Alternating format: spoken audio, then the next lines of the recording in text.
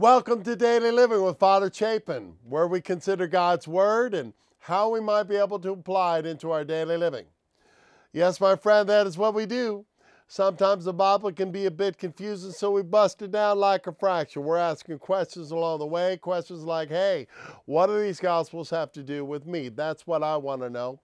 How can I take these Gospels that come to me each and every week and apply them into my daily living, so that I can become a reflection of God's love to a world, let's face it, don't know God for sure, and definitely is in deep need of more love. Don't you think? I might take a look around, my friend. There's a lot of bad news bears out there. How can I take the good news and apply it into my daily living so that I can become, well, a light in this darkness? I want to be a tool in the hand of God, making present His kingdom, not someday, but today and every day, and that's what this show's all about. Got to say, I'm still sick.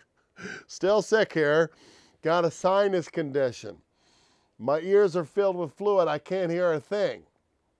But we press on. Why? Because that's what we do. And we got a real good message today. Oh yes, we're going to be talking about the prince of this world. We're going to be talking about the morning star. We're going to be talking about Lucifer. We're going to be talking about how he works and how we can avoid him, and how we can combat what his strategies are. But what do you say we just quiet our minds, put ourselves in the presence of God? You know, God wants to speak to you. The question is, are you ready to listen? We're going to school, my friend. The question is, are you ready to be the student? God speaks to us in many ways, but one very powerful way is His Word. So what do you say? I quit yipping about it. We get right on into it. We are hearing a classic gospel today. It is from the Gospel of Luke. Filled with the Holy Spirit, Jesus returned to the Jordan and was led by the Spirit into the desert for 40 days to be tempted by the devil. He ate nothing during those days, and when they were over, he was hungry. The devil said to him, "If you are the Son of God, command this stone to become bread." Jesus answered him, "It is written, one does not live on bread alone." Then he took him up and showed him all the kingdoms of the world in a single instant. And the devil said to him, "I shall give to you all this power and glory, for it has been handed over to me, and I may give it to whomever I wish. All of this will be yours if you worship me."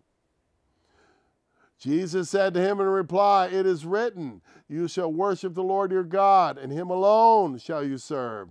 Then he led him to Jerusalem, made him stand on the parapet of the temple, and said to him, "If you are the Son of God, throw yourself down from here, for it is written, he will command his angels concerning you to guard you, and with their hands they will support you, lest you dash your foot against a stone."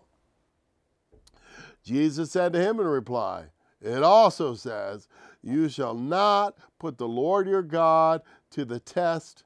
When the devil had finished every temptation, he departed from him for a while. The gospel of the Lord.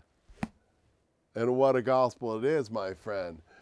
There's a whole lot here. So call the kids. It's going to be a good one. This is Daily Living. I'm Father Chapin. You stick around. We'll be right back. And we're going to talk about this gospel and a few other things here as we consider God's Word and how we might be able to apply it into our daily living. Hi, this is Father Chapin, host of Daily Living with Father Chapin. It is such a pleasure to be able to come into your home each and every week and share the good news, but it's a bit expensive. So I would ask you to consider grabbing a piece of paper and a pencil, and at the next break, I'm going to share with you some details how you can become a partner with Daily Living, and together we can take the good news to a lost world. What do you say we get back to the show? Welcome back to Daily Living. So today we're dealing with an issue that is as much a part of the human condition as breathing. It's as much a part of life as birth. Of course, I'm talking about temptation. We are all tempted in this life. So let's begin. What exactly is a temptation? In a world where there seems to be no longer any absolutes, that's a good question. I imagine if you were to put 100 people in a room, start talking about temptations, you get all kinds of viewpoints. What some might see as a temptation, others might consider a viable choice. Still others would insist it was a right. So, what is temptation? Well, from a religious point of view, temptation is the enticement to do something that is against the Creator's will, or put another way, disobey what God has deemed good, and to go not with what He wants, but with what I want. So right away, it's a clash of wills, the world, God's world. We've talked about this. As human beings, we have been given a gift, and we will to do what we will to do. And this gift has many consequences. You know, the other day, I got into my car and I was backing out of the driveway and I put on my blinker and it started going really fast, which I think means that the bulb's going out. I don't know, but whatever reason, the car is not working, which was mildly irritating. I mean, not a huge deal, but just one more thing to put on the list. But I wasn't mad at the car itself. I didn't imagine that somehow the car was sitting in the garage all night waiting on me to come down so he could brake and I'll show him. I'll frustrate Father C, because as complex as a car is, they clearly don't have a will. Now, let's move up the chain of God's creation a bit and talk about my cat, Stormy. She kind of has a will, I guess, sort of. But when she jumps up on the table to swipe off a glass under the floor, is she doing this to irritate me, or is this just what cats do? My friend in Nevada says that she has the brain the size of a walnut and is acting largely on instinct. It's cat instinct. She's not sitting around scheming about how she's going to upset me, although I do sometimes wonder. But by the time you get to human beings, we're clearly different than cars and cats, because we've been given something that separates us from all of God's creation, and that gift is will. And it's a wild stallion, my friend. We can get up in the morning and decide to rob somebody, or we can get up in the morning and decide to be of service to somebody. It is our choice. Car can't do that. Stormy can't do that, but I can do it. I've been given the choice to choose what to do. So when I'm asked that, $100,000 question, well, if your God is so good, why is there so much evil in the world? It has to do with will. But there's a second issue it has to do with. And that second issue is Satan, also known as Lucifer, or morning star, prince of the world, father of lies. Around here, we call him Diablo. Now, you might say, well, Father C, I don't believe in the devil. And that's fine, because trust me, he believes in you. And if you don't believe in him, he's got you exactly where he wants you. Because think about it. If you have no knowledge of your enemy, you have no defense against your enemy. And as the world turns and civilization advances, we make great strides in technology and medicine and science. We have reduced Diablo along the way to a myth. We have painted him red and given him horns with a pitchfork. Many claim Satan is some medieval character dreamed up by old men in purple robes who want to control us, some collective consciousness of man's failing. Again, if that's you, he's got you right where he wants you. So with that said, let's talk about our gospel. We are hearing from the Gospel of Luke, and of course, let's talk a little bit about Luke. I'd like to preface my comments with just a few comments about Luke. Luke is giving you his biography of Jesus. And he begins, since many have undertaken to compile a narrative of the events that have been fulfilled among us, just as those who are eyewitnesses from the beginning of the world and the Word have handed it down to us, I too have decided, after investigating everything accurately anew, to write it down in an orderly sequence to you, most excellent Theophilus, so that you may realize the teachings and the certainty of the teachings that you have received. Now, that's a sentence. Who is this guy Luke? It might surprise some to know that Luke was not one of the 12 disciples. Tradition has Luke as a doctor or historian, and unlike the Gospel of John, that's much less interested in detail of exactly when and how it happened, Luke's very much interested in that. John wants to know what it means. Luke wants to get it down as clinically and accurately as possible. And to do that, he interviews many people. I'm sure he spoke to the Blessed Mother. I'm sure he spoke to Mary Magdalene. Scripture scholars say that he got most of his information from Peter. But our gospel today is a bit interesting because there are no eyewitnesses. So given the fact that it appears in all three synoptic gospels, that's Matthew, Mark, and Luke, okay, Jesus must have thought it was pretty important because he clearly shared the details with his disciples. So as you're listening to this story, keep in mind that Jesus is sharing this story with you for a purpose. Filled with the Holy Spirit, Jesus returned from the Jordan and was led by the Spirit into the desert for 40 days to be tempted by the devil. He ate nothing during those 40 days, and he was very hungry. Now, like I said, this appears in all three synoptic gospels. It takes place in the very beginning of the ministry of Jesus, immediately following the baptism of Jesus, which again appears in all three synoptic gospels. Slightly different details in Luke's account, which is our gospel today. After Jesus comes out of the water, after being baptized, the Spirit of the Lord descends upon him in the form of a dove. And then the voice comes from heaven, "This is my beloved Son, of whom I'm well pleased." Now, when I think about a dove, I think of peace and love, Woodstock, gentle like the wind. Yet this same dove immediately led Jesus into the desert. So that dove had claws. I prefer the Marconian translation of drove Jesus into the desert. The Greek word ekbalo, meaning to throw, almost suggesting violence, shoving Jesus into the desert, which begs the question of why, but we're going to get to that. Led by the Spirit into the desert to be tempted for 40 days. Now, 40 is a significant number. You see it often in Scripture. And it's not like we think of 40 days, like, well, it's a month plus a week plus 3 days. It's not really a hard set of time. It's more like a protracted period of time, long associated with a period of testing, trial, or probation. It rained for 40 days when Noah was on the ark. Moses was on Mount Sinai for 40 days. Elijah went without food for 40 days on Mount Horeb. Jonah warned Nineveh for 40 days, and it goes on and on and on. So our gospel today has Jesus spending this period of time without food, and he's hungry, and he's weak, hungry, weak in the desert. And that, of course, is the moment that Diablo makes his move, because that's what he does. He's an opportunist.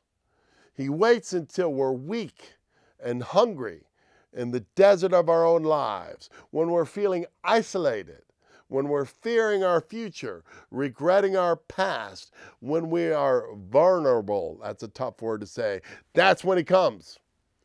Now, I imagine he's been waiting for this opportunity for a long time, ever since the Magi arrived on the scene so long ago, inquiring about the whereabouts of the newborn king. He's been looking to destroy him.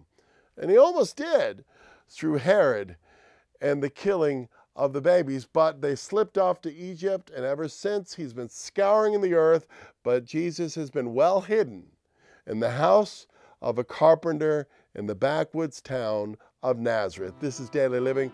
I'm Father Chapin. You stick around. We'll be right back, and we will continue to talk about this amazing gospel that comes to us here as we consider God's Word and how we might be able to apply it into our daily living. Hi, this is Father Chapin, host of Daily Living. If you feel like you're being fed by this ministry, I would ask you to prayerfully consider a partnership with daily living and what we're trying to do here. A monthly gift of any amount that you feel comfortable with, and I will send you a monthly newsletter, and if you provide an email address, a script of the show prior to its broadcast. Just write a check to Daily Living, P.O. Box 339, Nitro, West Virginia 25143. You can also go on the website at mydailyliving.com and give through PayPal, and together we can shine the light of the good news in a whole lot of dark places. What do you say we get back to the show? Welcome back to Daily Living. Now, just for the break, you have Diablo. He's lying on some beach in hell, and he hears, "This is my beloved Son, of whom I am well pleased." And that gets his attention. So you know who shows up. But again, why? Why would the Creator of all things allow Satan access to his Son? Well, it kind of gets back to that whole question of why there's evil in the world. It's will, my friends, the world, God's world, like us in all things but sin, which would mean by definition he would have to be tempted. It's part of the human condition. That Greek word for temptation is parazo. The funny thing about that word parazo, it can mean temptation, but it can also mean test. And let me tell you, there's a big difference. Temptation is a seduction to do evil, going against God's will. Meanwhile, a test is seeking to discover a person's moral qualities or character. So while a temptation is designed to destroy, a test is designed to affirm and build up. So I guess whether it's a temptation or a test really kind of is all up to you. If it leads to your destruction, well, it was a temptation. If you prevail, well, then I guess it was a test. And when you think about it that way, temptation becomes necessary because without it, there can be little claim to virtue. Just as fire tries iron, temptation tries a just man. Satan is the author of temptation, and he has successfully tempted every man since Adam. But now he is facing the new Adam. Now, whether Satan knows that Jesus is the Son of God or not, for sure, I don't know. But one thing, he definitely knows that Jesus is a threat. And he knows that he's coming into the world to take over his kingdom or overthrow it. He heard that from the Magi. He's learned that from Scripture. A Messiah is going to come. His kingdom was in jeopardy. And you know that the prince of this world is not going to give it all away to the Prince of Peace without a fight. He had successfully tempted the first Adam to break from the will of God, and now he's coming to do the same. I imagine he's probably pretty confident he's going to succeed because, after all, these human beings that God has created are so easily tempted. Let us never be surprised, my friend, when we are tempted by the devil. That's what he does. We should expect it as a matter of course. And let us never forget that Jesus was in fact tempted. And what comes out of that temptation is his ability to empathize with us as we are tempted. Like us in all things but sin, it is fitting that Jesus would begin his ministry taking on Satan's greatest tool, which is strong temptation. So let's take a closer look at these temptations, because when we look at them, we see the cunning of a master who knows exactly where to go.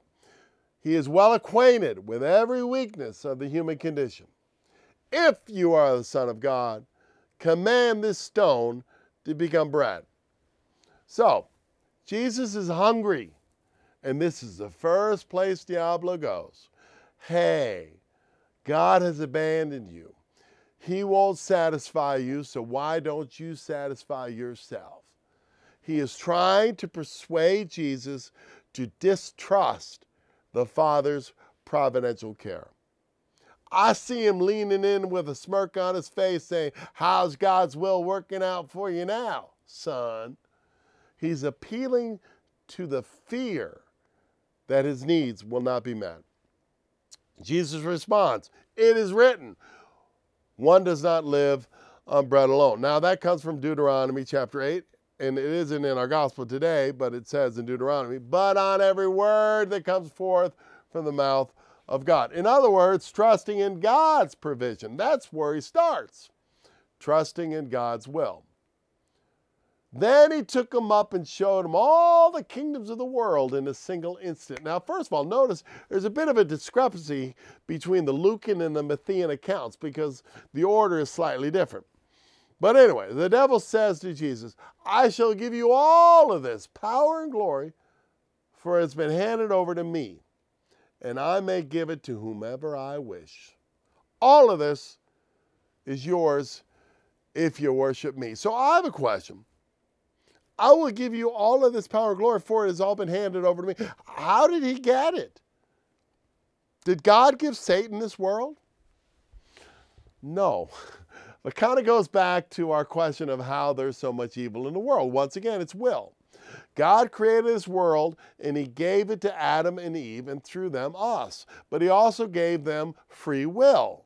And Satan has manipulated it from us ever since, as we have freely given it to him through our choices and rebellion.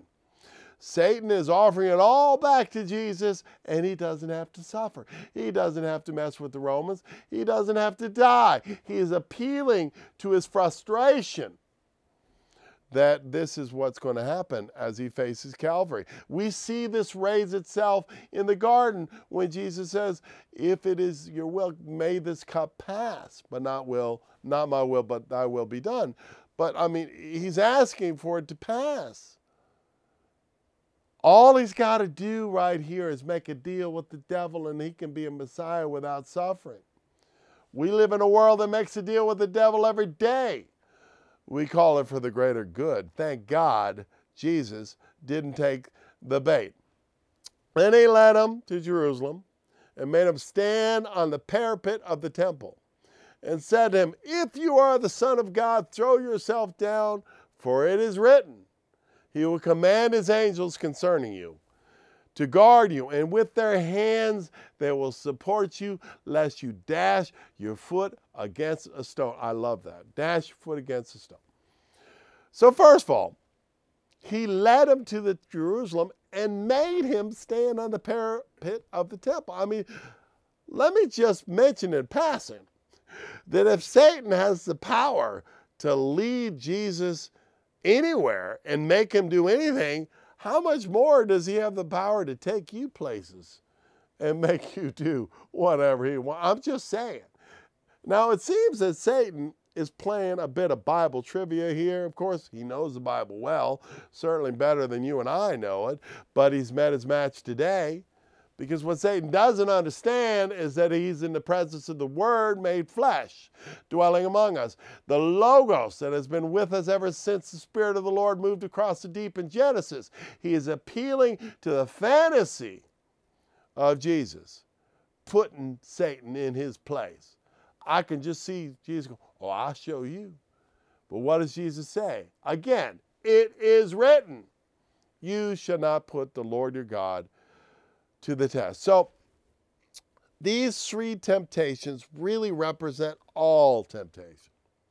Stones to bread represent unbelief. God's provision isn't enough. He can't be trusted. Lack of faith.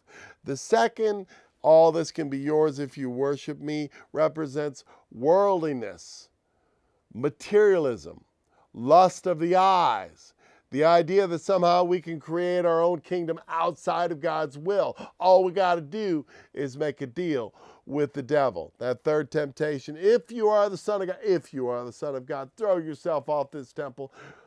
That is an appeal to the ego, representing egoism. If I'm the Son of God, well, I'll show you. Now, could Jesus have thrown himself off that temple and survived it? Yeah, I'm thinking the presumption would, yes, of course. But is that God's will? No. It's never God's will for us to assert our power and prove anything. So what do we learn? What's the deeper meaning? How can we apply this into our daily living? Notice how Jesus answers all three temptations the same way. It is written. When you are tempted by the author of temptation, you need a sword, my friend, and that sword is the Word. Now, this isn't in Scripture, but my own imagination. I imagine after all this was over, Jesus walked out on one side of the desert into a small fishing town called Capernaum. Meanwhile, the devil walked out the other side of the desert and called a meeting. And in that meeting, he announced, I have met a man today that I cannot defeat. He has the Logos, the sword of the Lord, coming from his mouth. He cannot be tempted, and I've tempted them all. We need to change our strategy. Number one, we need to convince this world that I do not exist. Let them make me a cartoon character, some relic from the past. Let them paint me red and give me a tail with horns. Meanwhile, we need to go undercover. Number two, we need to convince this world that the Holy Spirit does not exist. Let them wave their hands and swoon and worship as they choose, but keep them away from a conscious contact with his Holy Spirit. Number three, we need to kill that man. Of course, we can't kill him, but we can manipulate others to kill him for us, and that's exactly what he did, and that's exactly what he continues to do today. Once the devil was walking along with one of his cohorts. He saw a man ahead pick up something shiny from the ground. What did he find? Asked the cohort. A piece of the truth, the devil replied. Doesn't it bother you that he found a piece of the truth? Asked the cohort. No, said the devil. I will see to it that he makes a religion out of it. You know, every day in this country, somebody does something nice for somebody else. Today, why don't you let that somebody be you? This is Daily Living. I'm Father Chapin. Hope you can come back next week and we'll do it again. Until then, I hope you let God live in your life. And I bless you in the name of the Father and of the Son and of the Holy Spirit.